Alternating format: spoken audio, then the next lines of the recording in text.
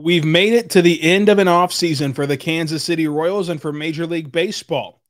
What's the best, worst, and most likely case scenario for your Kansas City Royals and what to look forward to throughout the 2022 MLB season? All of that and more coming up on today's Locked On Royals podcast on the Locked On Podcast Network, your teams every day. You are Locked On Royals, your daily Kansas City Royals podcast. Part of the Locked On Podcast Network, your team every day.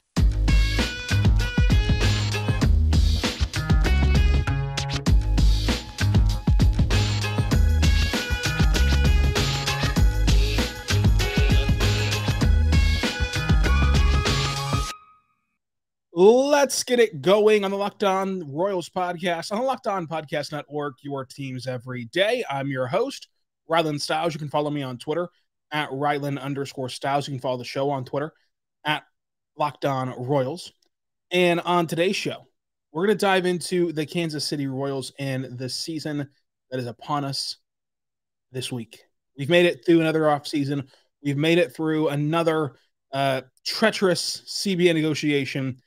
And now it's just time to celebrate. It's now just time to straight up celebrate the Royals coming back to town, hosting the Guardians. We've made it. It's baseball time in Kansas City. Some exciting news like Bobby Witt Jr. making the opening day roster. We had our roundtable with all the other AL Central hosts. We've had a fun time this offseason and some ups and downs, but it's now time to talk about the actual MLB season. And in this episode, let's just dive into what the best, worst, and most likely case scenarios are for the Kansas City Royals. And I want to first start out with just baseball. Baseball's back. We're going to be watching games that actually matter starting today. And it's just so fun. It's just so fun to be a part of. I think that people who don't understand baseball have just simply never tried to, or just simply don't have an attachment to a team. I think that there's arguments for and against every sport. There's arguments for the NBA. There's arguments against baseball, for baseball. Same thing with the NFL. Same thing with the NHL. But I think that the main argument for baseball is once you get attached to a team for whatever reason, it's passed down from your family, like it was for me. You moved to a different city. You were born in a city. You saw a cool uniform on television. You saw a cool player on television. However you gain that attachment, that's your end to baseball. Whereas in the NBA and the NFL, it is more fun to watch a national game that you have no interest in, right? In the sense of rooting interest. It's a lot harder to watch a baseball game for most casual fans, not the diehard fans, but casual fans, that they have no rooting interest in. Whenever you find that emotional connection, there's nothing like it. There's nothing like baseball every day. Coming home, whatever's happening in your life, and shutting it off for 3 hours a day. Rarely an off day. And there's nothing like Royals baseball. And this goes to any team, but we'll talk about the Royals here. There are so many great moments that it feels like only you and I have shared as Royals fan. It feels like if you asked 1,000 baseball fans, we could bring up moments that none of them would know. Players that none of them would know or remember. But you and I have core memories with Chris Getz, Kia Kahui, Bruce Chin. We have core memories of Brett Eibner capping off the biggest comeback in Royals history in a meaningless game against the White Sox in the early season. We have shared experiences, despite being total strangers, that only a handful of people in the world know about. Baseball is extremely intimate. It's extremely fraternal. It's extremely bonding.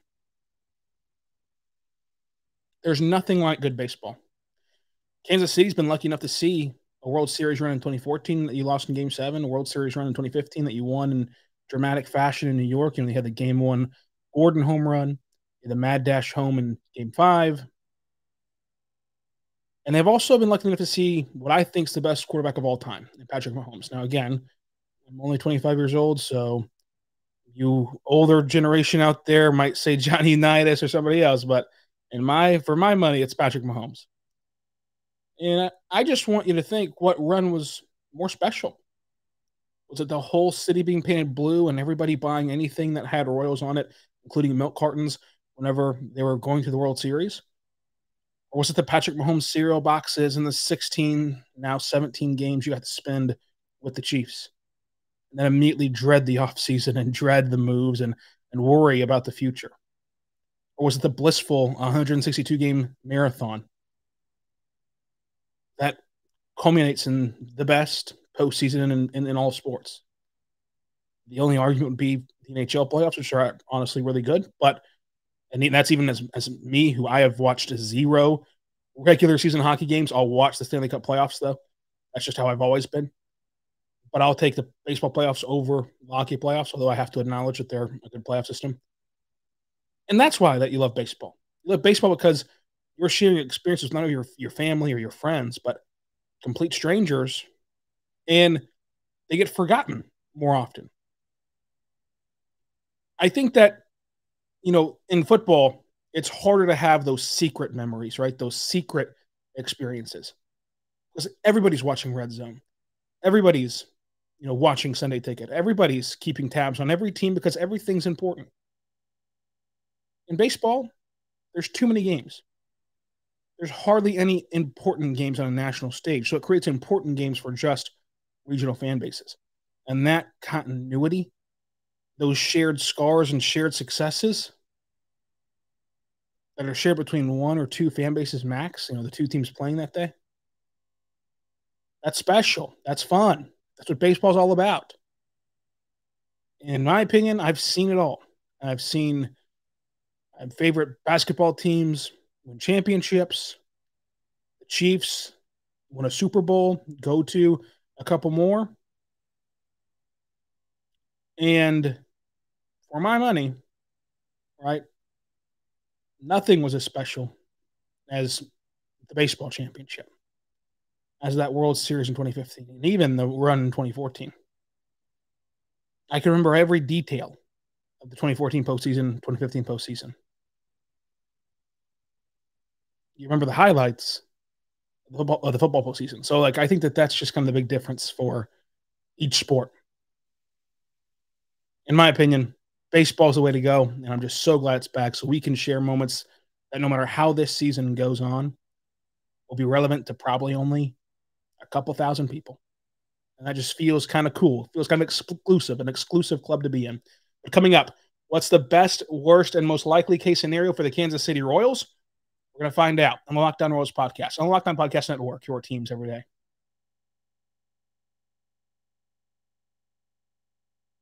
We are back on the Locked On Royals podcast, on the Locked On Podcast Network, your teams every day. I'm your host, Rylan Stiles. You can follow me on Twitter at Rylan_Stiles. Follow the show on Twitter at Locked On Royals. Email the show, LockedOnRoyals@gmail.com. Thank you for making Locked On Royals your first listen every single morning, every single day. We're here for you talking Royals baseball. Subscribe for free across all platforms, including the platform of YouTube. And for your second listen today, go check out the Locked On MLB podcast, the Locked On MLB Prospect podcast. That's difficult. 2 P's in a row. Tough.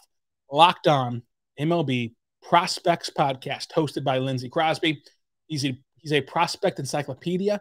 He goes deep on the MLB stars of tomorrow. It's free and available across all platforms, and the MILB season is already underway. So go check out Lindsey Crosby over there at MLB Prospects. We're back on the Locked On Royals podcast, and so let's talk about the best, worst, and most likely case scenario. Let's start with the best case scenario for the Royals. The best case scenario is postseason baseball. This team could make the postseason. And not just could in the sense of, we haven't even played a single regular season game yet, so obviously any team could technically make it. No, this team has a legitimate shot to go to the postseason in the expanded playoffs, and with a getting better division and improving division, but not a division that's just a powerhouse like, say, the AL East. But it takes a lot to go right for Kansas City, and that's where you get into some trouble. Because if you're a team that has a lot of what-ifs, they're likely not going to all break your way. So you're looking for Whit Merrifield to bounce back. You're looking for Bobby Witt Jr. to be an elite stud right out of the gate. What if those two things happen?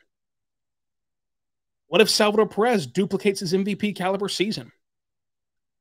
What if Andrew Benintendi stays fully healthy? What if one of Carlos Santana or Hunter Dozier has a bounce-back season? What if Mondesi stays healthy? What if Nicky Lopez duplicates his best hitting season of his entire career? Same with Michael A. Taylor. Can even just one of them hit on that fact?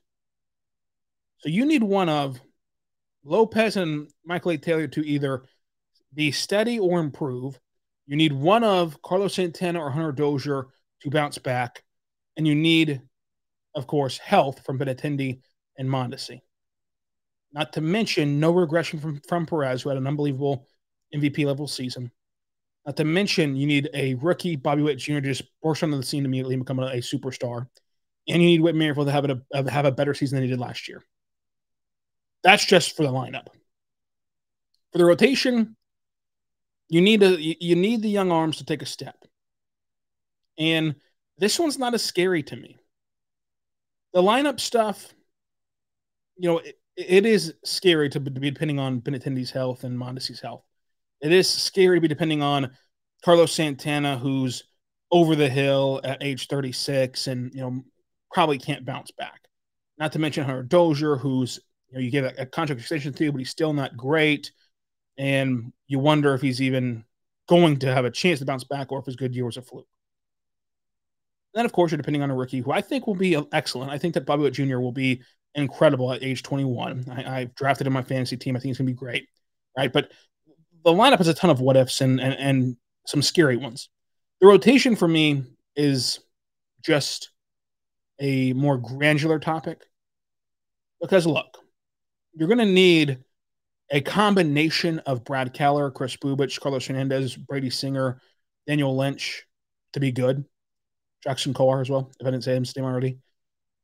You're going to need 3 or 4 of those guys to be really good. You're going to need Zach Greinke to teach those guys how to pitch, how to be an MLB pitcher, how to be professional, and how to maneuver a long season. Brad Keller. You need 3 or 4 of those guys to work, plain and simple. If that does not happen, if you don't get 3 or 4 breakouts from any of those guys, then there's no shot at the best case scenario. There's no shot. Whereas with the lineup, if you don't have Carlos Santana or Hunter Dozier bounce back, you call up Nick Prado. You call up MJ Melendez. You see if they can do it. You see if they can carry the load. There is no other option for the rotation. There just isn't. And furthermore, if this lineup does not produce, even though it's a very interesting lineup on paper, it does not set you back any from your 2023 goals necessarily. If we finish this entire season and 2 or 3 of Brad Keller, Chris Bubich, Brady Singer, Carlos Hernandez, Jackson Kowar, Daniel Lynch have not taken a significant step into being a top-end starter, 1 or 2 or even a 3, then this entire rebuild has failed and you're not going to compete in 2023. You're going to have to restart and it's all going to be a disaster. That's your worst-case scenario. That can quickly become your best-case scenario, right? If you get that to happen, you get those breakout pitchers to happen, it's your best-case scenario, you're going to go to the postseason. But if they don't break out, if they're bad, I don't see a way where you compete in 2023. Because this entire rebuild is predicated on these young arms. Bobby Witt Jr. is the best prospect in baseball. He's going to be a superstar. He's going to be awesome. You can't do it alone. The bulk of this rebuild has been casted upon college arms. Brady Singer, Asa Lacy, the aforementioned pitchers. They've got to produce at some point. And if not now, then you have to start questioning when. And again, I say, this is what it's all been about. This is the MLB, this is the rebuild. It's been about pitching because it's the currency of baseball. I like the bullpen. I like Barlow. I like Stama. I like Brents. I think Amir Garrett brings an edge that the Royals didn't have before. I do think Jackson Kowar is going to be a bullpen arm and not a starter. that takes away from the pool of pitchers that could produce in their rotation. But I think Jackson Cole will be a very good bullpen arm. I really do. But that limits you in the starting capacity. So now your starters go back to just Keller, Bubic, Hernandez, Singer, Lynch, Lacey, and you need 3 or 4 of those guys to hit, and hit in a massive way. Can they do it? If they can, and the lineup stays as steady as it looks on paper, this is a playoff team. The worst case scenario is Mondesi gets hurt again, but Attendee plays half a year in a contract year. None of your starting pitchers take a step at all. 1 or 2 regress, and your rebuild just goes from this team's on the cusp to this team has no direction and have to restart again. That's the worst case scenario. The most likely case scenario to me, Zach Greinke's a fine starter for the Royals. Brad Keller is mediocre. One of Chris Bubic, Carlos Hernandez, Brady Singer, or Daniel Lynch burst onto the scene, and they show that they're a 1 or 2 level arm in their rotation. And then the rest just show flashes. I mean, Carlos Hernandez last year showed flashes. Chris Bubic last year showed flashes. But they don't take that next step. And then you kind of regroup in the offseason and see where you can start to put the pieces together. I think that's what's going to happen. I think that in that process, though, you mix in the burst on the scene from one of those top pitchers. You mix in the flashes from the other 2 or 3. And you mix in what I think will be a very solid lineup. The most likely case scenario to me is that you finish 5 games out of the postseason. The best case scenario is you're in the postseason. Didn't win the division, but you're in the postseason. The worst case scenario to me is, again, your rotation falls apart and you finish 12-plus games out of the playoffs with the expanded postseason. Then you're really lacking direction. It's opening day, hunky-dory season, but let's not forget, for 5 years, this organization has sold you on 2022. Once we got to 2022, they said, well, it's actually going to be 2023. They kicked the can down the road 1 more year. If the goal is really 2023, after the saying was 2022 all this time, the goal is really 2023, then you have to show significant improvement this year. You can't be a laughingstock this year. Because as much as we have a ton of optimism this time every year in baseball, and every fan base does, if you finish 12, 13, 14, 15 games out of the postseason, you can't make that up in one offseason. You cannot make that up in one offseason, especially not in Kansas City. You need to be on the cutting edge of the postseason, if not in there, this year. Or else this offseason, there's going to be a lot of tough questions and a lot of tough decisions and a lot of forks in the road where they could go either direction with this rebuild. In my opinion, barring a disaster, barring a ton of injuries, barring a ton of just unexpected things happening like Salvador Perez falling off a cliff, I don't see a way that the worst case scenario happens. It's still there. It technically could still happen. But in my opinion, this team will be either 5 games out of the postseason, give or take a game, obviously, duh, it's baseball, or in the postseason. That's the bottom line. And that results in a very long summer, a very fun summer, and one you can be proud of.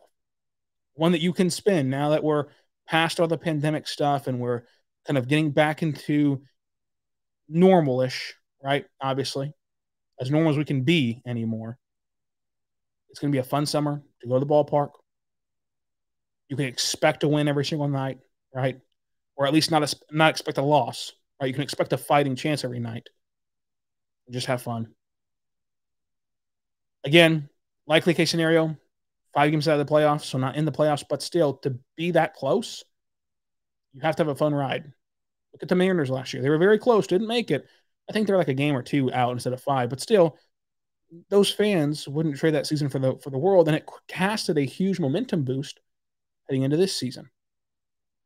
So, along the line for Kansas City this year, I think this year will be a huge stepping point in the rebuild. And I'll tell you why coming up. But first, I want to tell you right now about our friends over at Built Bar. Built Bar is a fantastic protein bar that tastes just like a candy bar. Go to BuiltBar.com, use the promo code LOCK15, get 15% off of your next order. Built.com, promo code LOCK15, 15% off your next order. Most bars have 130 calories, 4 grams of sugar, 4 grams of net carbs, and 17 grams of protein. You compare that to a candy bar, which is typically around 240 calories, 30 grams of sugar, and a dozen net carbs.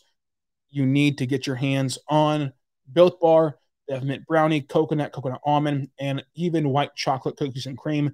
My personal favorite flavor is cookies and cream and also white chocolate cookies and cream. So test them out today. Built.com, promo code LOCK15, 15% off your next order. Built.com, promo code LOCK15, 15% off of your next order. We are back on the Locked On Royals podcast, on the Locked On Podcast Network, your teams every day. I'm your host, Rylan Stiles. You can follow me on Twitter at Rylan_Stiles. Follow the show on Twitter at Locked On Royals. I'm going to give you my baseball takes over there. Thank you for listening to Locked On Royals, your first listen every single morning, every single day. We're here for you, talking Royals baseball. For your second listen, go check out the Locked On MLB podcast. The Locked On MLB podcast is hosted by Paul Francis Sullivan, but you can call him Sully. It brings you a unique perspective on the major leagues, past and present. It's free and available wherever you get podcasts from. Free and available, just like we are, wherever you get podcasts from. So why would this year be a huge step in the Royals rebuild?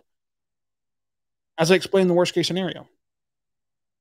You cannot fall flat on your face again this year. You cannot be as streaky as you were in the last 3 years and still say that you're going to compete in 2023. And if you can't compete in 2023, then you have to start making tough calls. Is Whit Merrifield really a part of the future? Is Benintendi really a part of the future? Obviously, you're gonna cut bait with Carlos Santana. Hunter Dozier, another big question mark. Because if you hit your worst case scenario, Hunter Dozier played very poorly. And you have guys waiting in the wings. Is Mondesi somebody you can keep holding out hope for? And the most pressing issue would be for you to fall flat on your face, it'll come via the young pitching not performing. And that's what the whole team is built upon. That's what the hope is built upon. To me, if this team falls flat on its face, you have to start over and just start from scratch. Only saving Bobby Witt Jr. and Salvador Perez. And that's a scary proposition. But I don't think that's going to happen. And honestly, I've got a good feeling this could be a playoff team. If I had to pick, I already told you that I do not believe that the worst case scenario is going to happen. I do not believe in the worst case scenario. But it is there, so I have to bring it up. If I had to pick between where I would lean, if you put on a line graph, is that what they're called? A line graph? The most likely case scenario I lined out and the most optimistic, best case scenario I lined out, I'm closer towards the best case scenario than even the most likely case scenario, if that makes sense. I'm leaning towards, hey, this team can make a run and be a dark horse and surprise people in the postseason and get to the postseason by surprising people. But you just have to bring up all three areas. We'll see if I'm right or wrong on that optimism or if it's just fool's gold as we head into another season. But I really do believe this team could be a playoff team, and I do believe if they make it or don't make it, it'll be a fun ride to get there, and I cannot wait to take you through it all on the Locked On Royals podcast, on the Locked On Podcast Network, your teams every day. Subscribe for free across all platforms so you never miss an episode. Until next time, be good and be good to one another.